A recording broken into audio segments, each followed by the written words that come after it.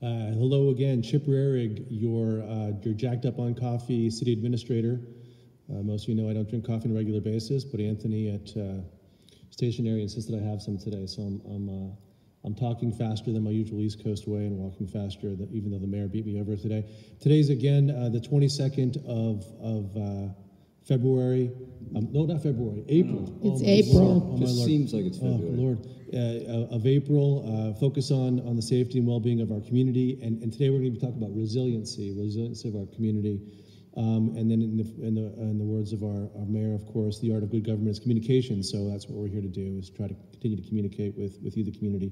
So in addition to working with our Monterey County Health Director, our partners like Visit Carmel and the Chamber of Commerce, and the restaurateurs, with state and local officials, and federal officials, Congressman Panetta as well, we're looking at ways of proactively and incrementally reopening our community with best practices and protocols in place. What we don't want to do, and I think the governor mayor used it, the term last week, was a dimmer switch rather than a light switch. So gradually coming back online, and I know the mayor has been pressuring me to make sure that we don't do anything that's untoward from the perspective of trying to force reopening, but again, do it in a more gradual way, because we're the group that can best regulate. We regulate right now by issuing building permits and other permits. So, and the question may come, which is why we're talking about resiliency and rebuilding at this point in time. Well, the fact of the matter is because we as an enterprise are facing economic catastrophe. I mean, we're looking at upwards to 50% of our revenue being stripped away by COVID-19. So it's only prudent to begin the planning process. So that's what we're here today to do. And in the future, the mayor and I will be here, I think, every 2 weeks, every 2 Wednesdays, every other Wednesday. And we'll bring other folks on board, maybe someone from the Chamber, Visit Carmel, from the CRA, from the residents' perspective, to get other people's perspectives. So, Mayor, what do you have for us, sir? Well, I just wanted to take a minute, Chip, and thank you for the intro, to go ahead and talk about the importance of coming back as a community. I don't want the protocol for how to open our businesses or how to get our lives back on track here coming down from bureaucrats at the state level who really don't understand how to operate the businesses that we have in this community. The people that are best to be involved in developing that protocol are the actual business operators themselves.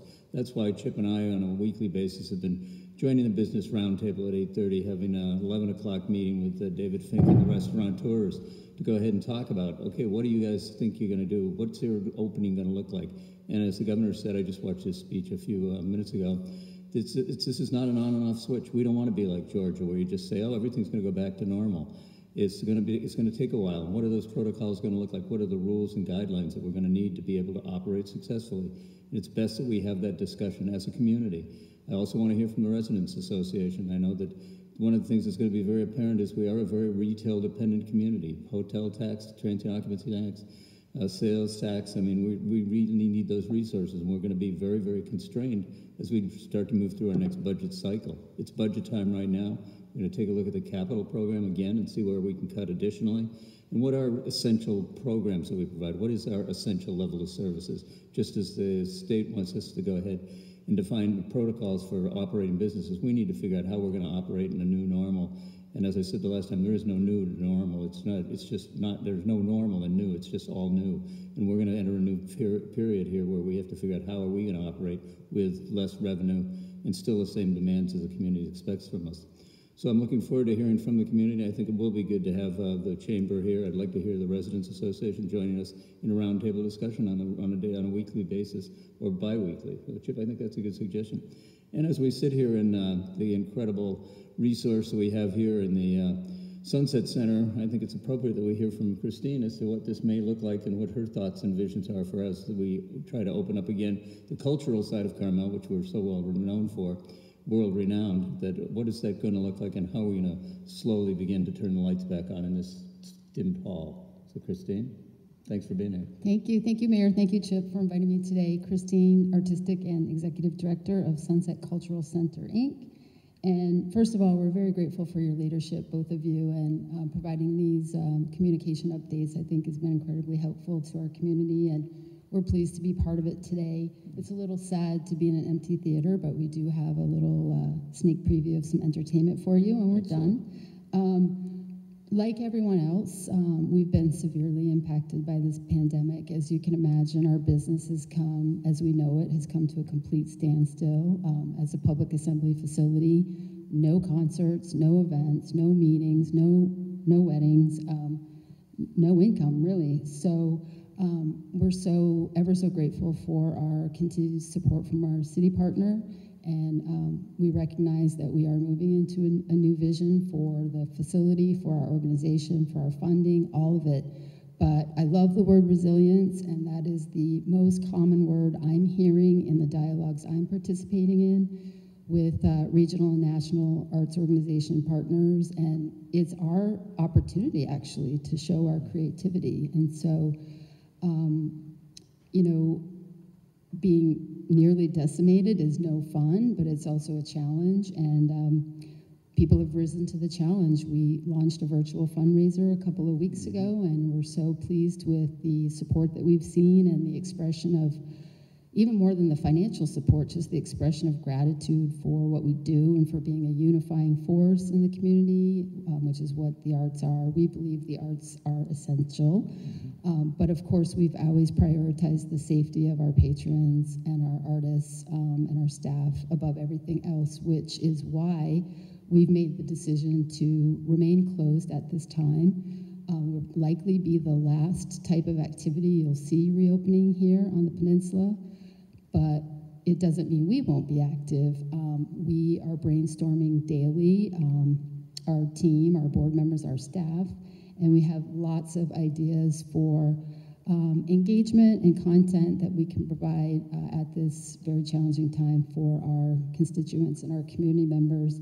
In fact, we've been distributing highlight reels of all of our performances on the main stage every Friday.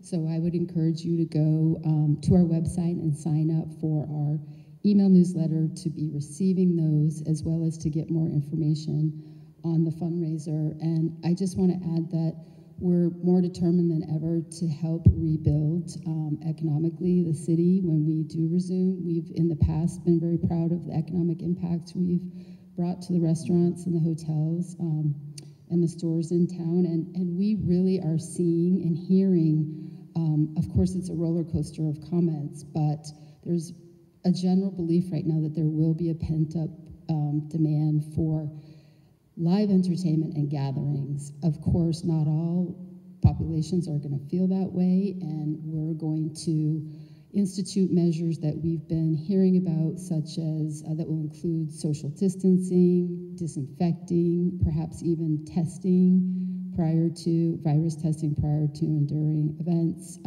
starting out with really small events, and within and perhaps even without this, outside of this beautiful facility, such as outdoors on the terrace or other spots throughout town. So I don't think I've left anything out, but I do want to mention that we appreciate both the city's support and all of you who've contributed already. We do have a match grant, and we'd love to reach our goal in that regard. We've been able to maintain our staffing structure, not at full time, but we're trying to keep everybody intact and busy and serving the facility and our partner organizations through this time. We are super excited to talk about a release of a video and an original song that was written and produced and performed by 5 local, very talented musicians who have performed on our terrace stage in the past during our free spring concert series. So I'm going to end today with the introduction of one of those performers who performs in the video and the song, and it will be released later today at 5 p.m. on our radio partner KRML's Pub Talk. So I encourage you all to tune in to that, and it will also be released on our YouTube channel later today. Cool. So if neither of you have anything else, I will very happily introduce one of our own, Raz Vio.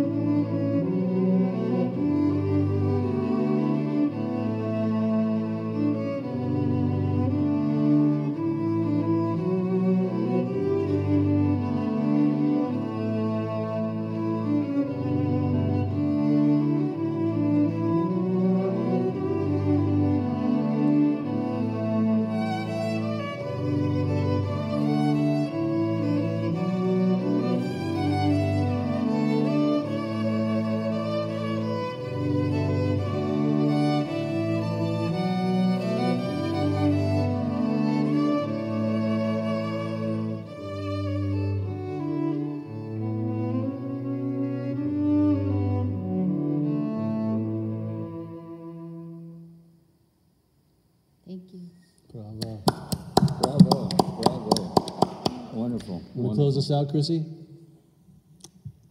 Keep on keeping on, everybody. There's hope out there, and everyone's doing the right thing, social distancing, and we will get through this.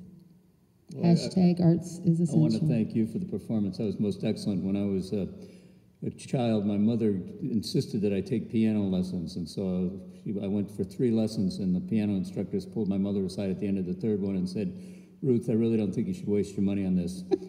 So I have no musical skills at all, other than knowing what I like, and I really like that. So that was most excellent. Well done. And hopefully you're an indicator of good shows to come. So. And my violin teacher said that he had never seen a student learn the violin more slowly. so thank you. Persistence. And from 3 East Coasters, we just want to say take good care. Take good care. Absolutely. Now that it has meaning.